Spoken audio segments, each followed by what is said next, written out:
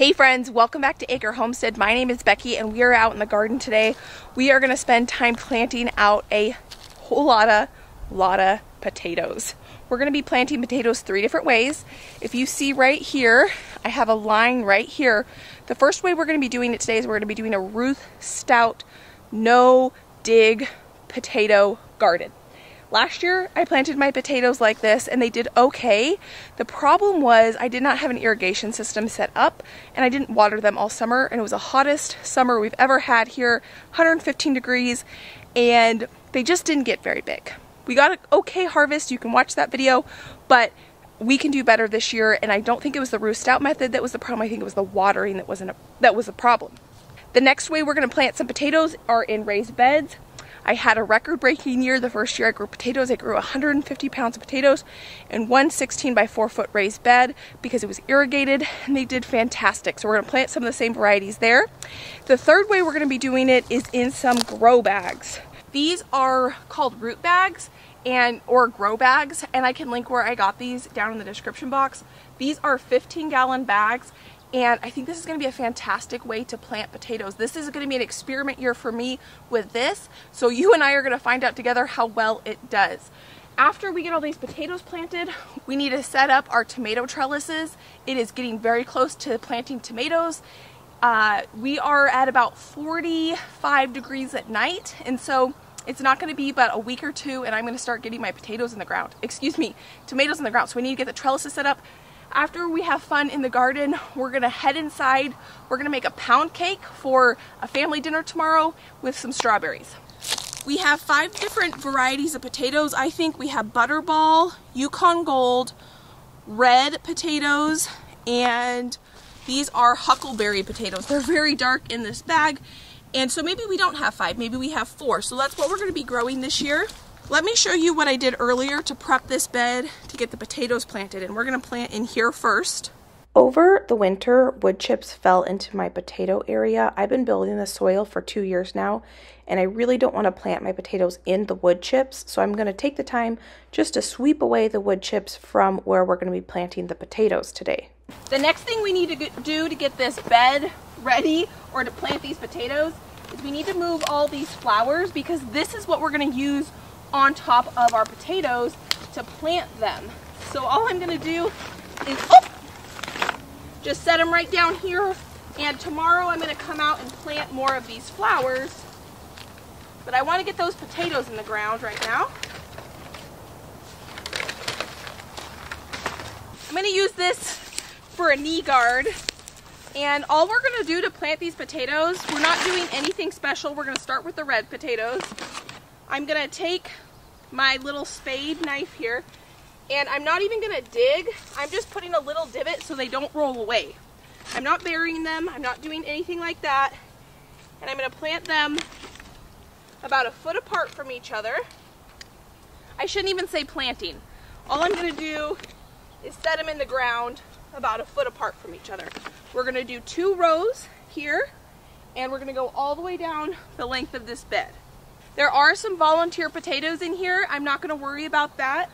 I'm just going to plant right around them, and we'll let them just grow together. This started out as sod 2 years ago.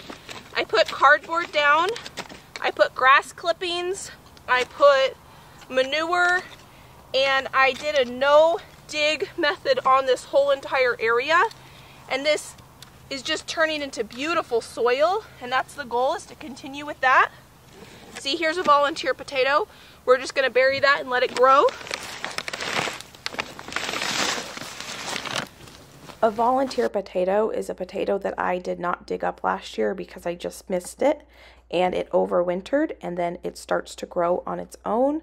I'm going to do an experiment one year where I purposely leave potatoes in the ground and see how they do. I definitely have enough potatoes to do a 3rd row. So I'm taking my broom and I'm sweeping the wood chips that were tucked in the corner here, because I don't want to plant in wood chips. So I'm going to get a 3rd row prepped and ready to go for us here. I referred to this bed as my Ruth Stout bed. Ruth Stout is a person, and you can actually Google Ruth Stout gardening, and there's a documentary on her. She is a no fuss, no muss type of gardener, and she kind of came up with this method of planting potatoes in straw.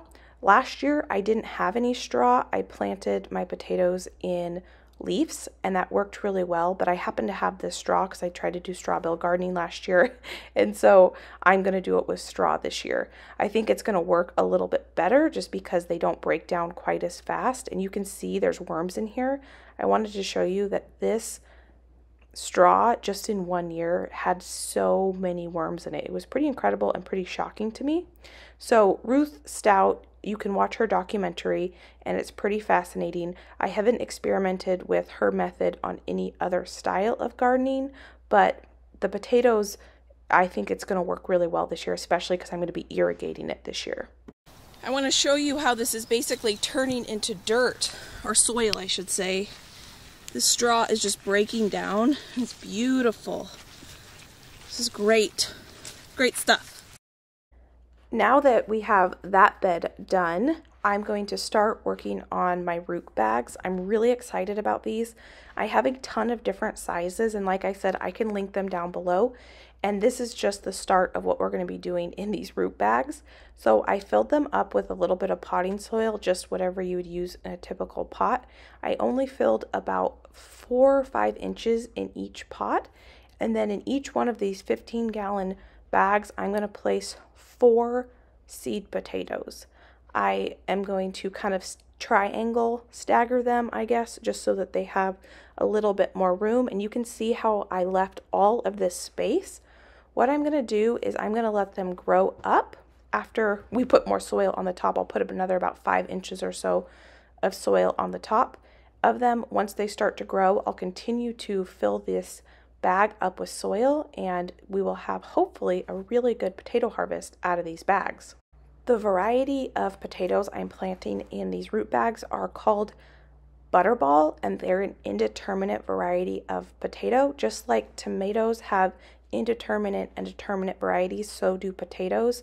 Indeterminate varieties of potatoes will continue to produce fruit along the vine, and that's why I'm burying them deep, and I'm going to continue to bury them because they'll continue to grow potatoes as long as their roots or the stem is buried. Now that we have our root bags done, we're going to prep our bed that we are going to do just like our typical square foot gardening method. The way I plant my potatoes in a raised bed is I plant them 1 potato per square foot. I'm not measuring or anything, I'm just eyeballing it. And I'm planting them about 10 or so inches deep. Basically, as deep as I can go, that is as deep as I want to plant the potato. I thought it was funny at the beginning of this video, I said that my first year growing potatoes was a record-breaking year. It was just the first year I grew potatoes, and I thought it was a lot of potatoes. And last year, I only relied on the Ruth Stout method, and I didn't do the in-ground square foot gardening method in the raised beds, and I regretted it because my raised beds were irrigated and my Ruth Stout bed was not irrigated. And now that I have my Ruth Stout method beds irrigated, it will be a good side-by-side comparison to see if one method does better than the other. It's hard to judge 2 different methods if one is getting a constant stream of water and the other one is not, because it's not fair to compare the 2. That is one 16 by 4 foot bed planted out in potatoes. Now I still have a lot of potatoes to plant. I've got 2 whole bags and this bag, and what I'm going to do is I'm going to do something pretty interesting, I think. Since I have this space here, and once potatoes start growing, you don't need to tend to them. They're an easy crop. You just put them in the ground, let them do their thing until it's time to harvest. So I could have a huge long bed. I don't need a nice walkway or anything around them. I'm just going to continue to build this out and cover in straw. So even less work than I did before because I'm getting tired because it's late. All I'm going to do is set my potato on the ground. I don't have the energy to even dig it a little bit. Now this is real true roost out gardening, because she was all about no fuss, no muss. She even just threw them on the ground. Eventually, we might even go farther out this way, but I have to start moving more of this straw in order to make room. That only used one of the 3 bags of potatoes we have.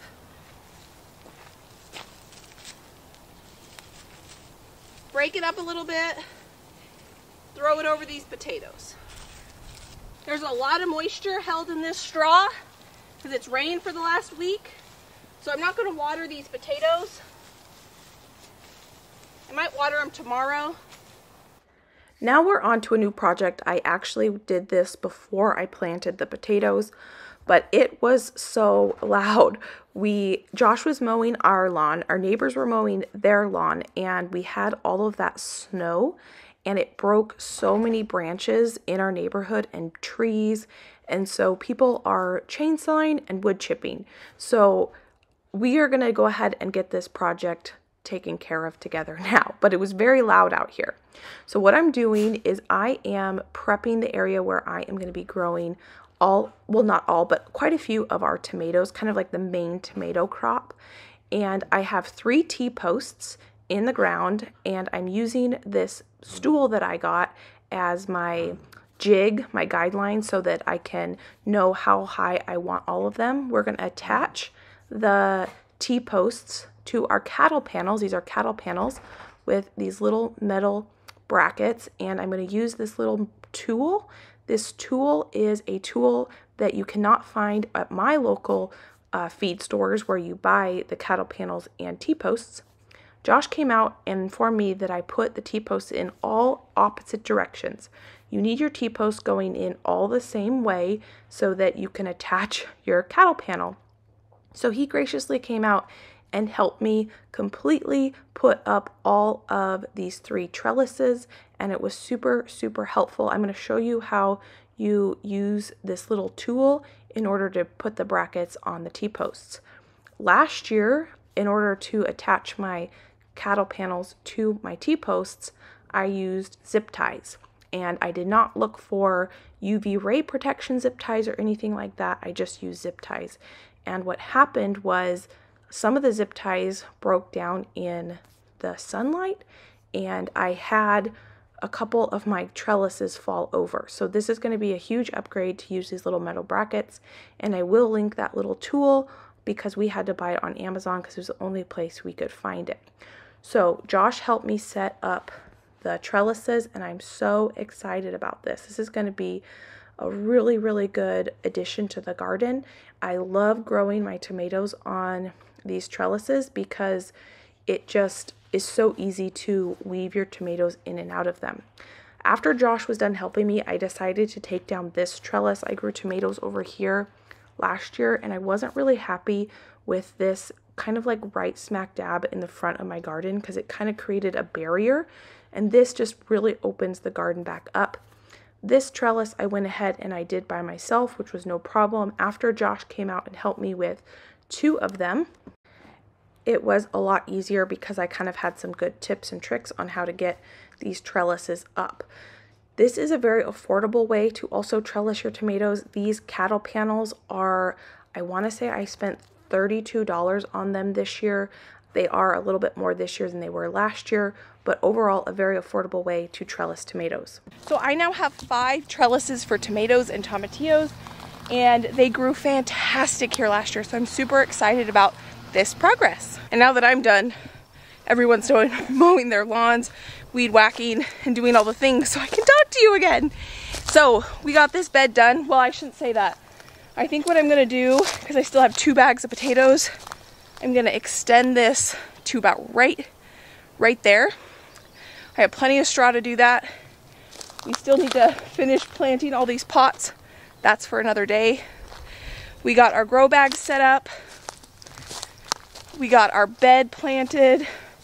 We got ready for our potatoes, tomatoes. I'm tired. I'm dirty. I'm thirsty. Josh did bring me an iced tea, and I haven't had very much of it, so I need to drink some. I'm out of breath. It is such a workout. Man, squatting up and down, it's my favorite kind of workout. This or dancing, the only type of workout I really want to do. I'm so happy. What a productive afternoon. Now what I'm going to do is I'm going to go inside. I'm going to clean up and we are going to make some pound cake. I love pound cake. It's my favorite kind of cake because I don't like frosting. I don't know if you know. I hate frosting. Pound cake doesn't have frosting on it. It just has really dense cake, which is what I like. So let me bring all my stuff inside.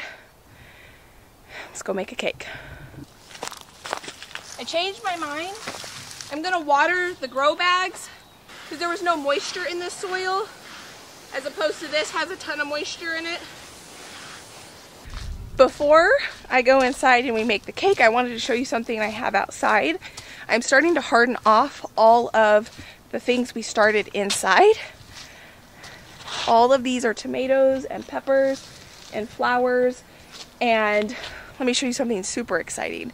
Now what hardening off means is you just start bringing your plants outside. You get them used to some UV actual sunlight.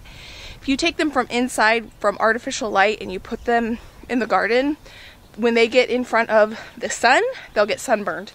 So some of these things need a little bit of water, and some things I know I already started too soon.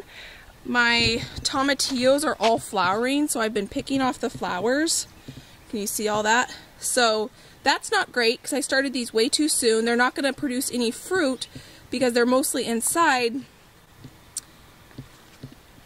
right now. They're going to be coming outside very, very soon. Also, my tomatoes I started too soon. You can see how tall they are. My peppers I started right on time. I'm going to start my peppers next year at the exact same time. But what I'm going to do with the tomatoes and my tomatillos is I'm going to start them probably 2 or 3 weeks later than I did this year. I am still so new to gardening. That was something I didn't realize. I assumed you should start both your tomatoes and peppers at the same time. Peppers are a much slower growing vegetable or plant, I should say.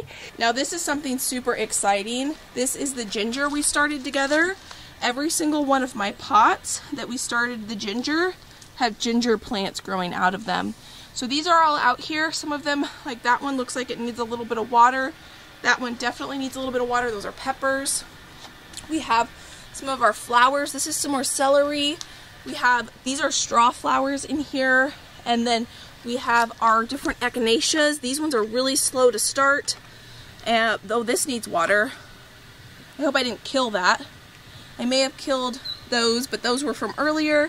So I'm going to water these. I'm going to go inside and shower.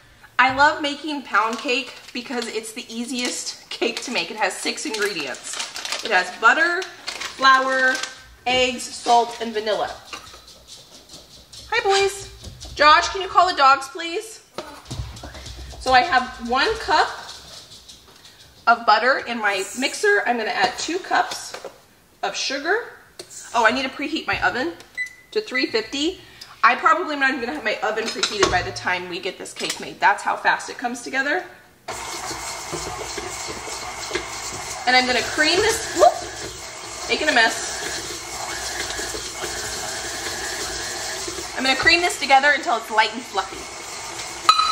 Then I'm going to add 6 eggs, 1 at a time.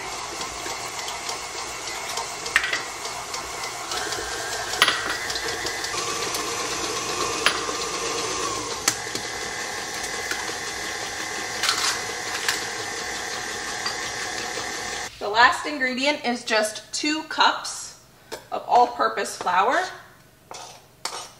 Pound cake gets its name from originally having a pound of flour, a pound of sugar, and a pound of butter.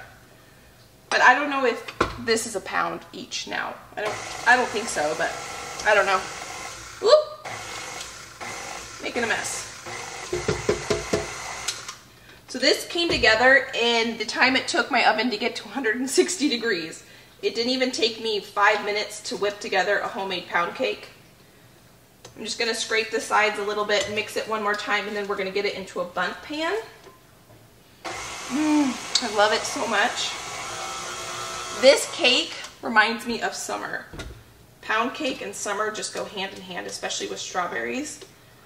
Spray my bundt pan really, really well. I don't want it to stick. That's a new spray, and it's not spraying very evenly.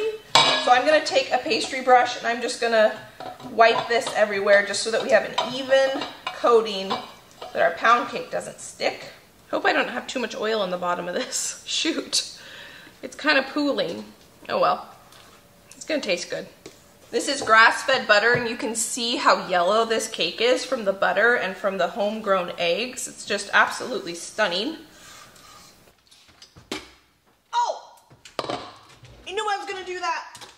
No, no, no, no, no, no, no, no, no, no, no, no.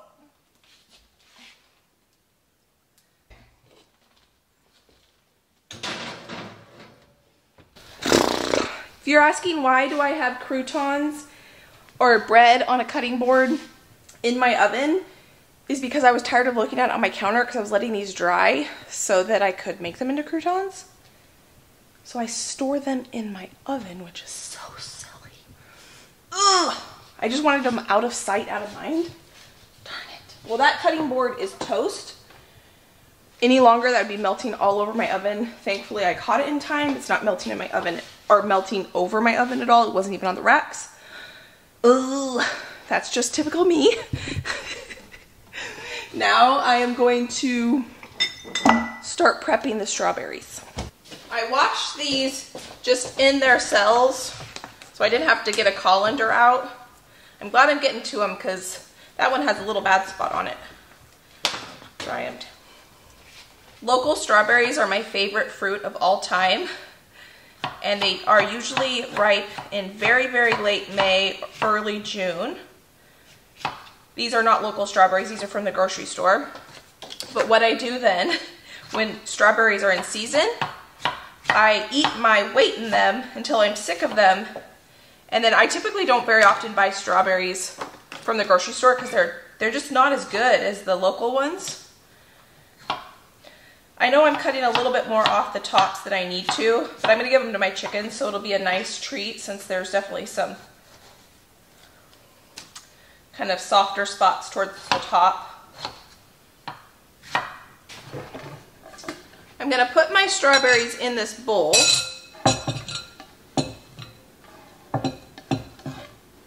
And we're going to do what's called macerate the berries. That's just a fancy term for you put a little bit of sugar, that's about 2 tablespoons, on the berries, and you let that sugar draw out the juices of the strawberries, or whatever fruit you're macerating. These are going to go in the refrigerator. I have my oven set for 60 minutes on the pound cake. Pound cake takes a long time, it's very dense. So I wouldn't be surprised if it takes a little bit longer because my oven tends to run a little bit cool. Josh just came down, so we're gonna bring those plants back inside and I'll show you what that cake looks like when it comes out of the oven. Not even near done, but it's getting kind of dark on the side, so I kind of worry about that. I wonder, looks a little bit interesting. I let the cake cook for another 5 minutes or so. I'm gonna let it cool for 10 minutes and then we're gonna flip this out of the bundt pan. I can't get this cake out of the pan, so I have a plastic fork and I'm running it underneath the cake until it kind of goes all the way through. And we're gonna just cross our fingers that this is what it's gonna take to get this cake out of this pan.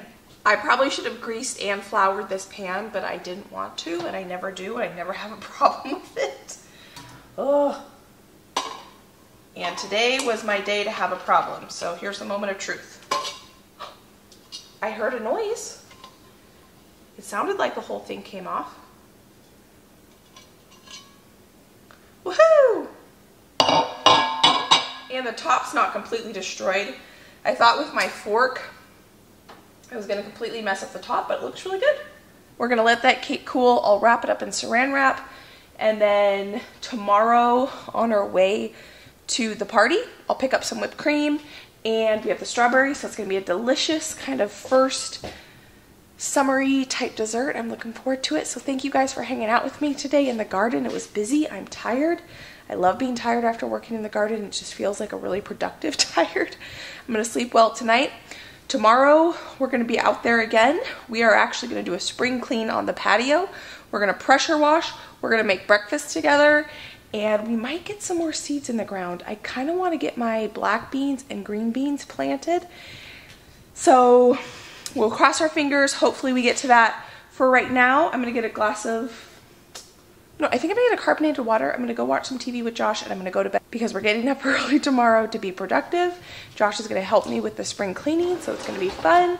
So thank you guys for hanging out with me today. Hope you guys are having a great day. If you wanna watch more of my videos, I'll put some videos right up here. You can go enjoy those between now and my next upload. I wanna say thank you for taking time out of your day to spend time with me, and I can't wait to see you guys next time. Bye guys.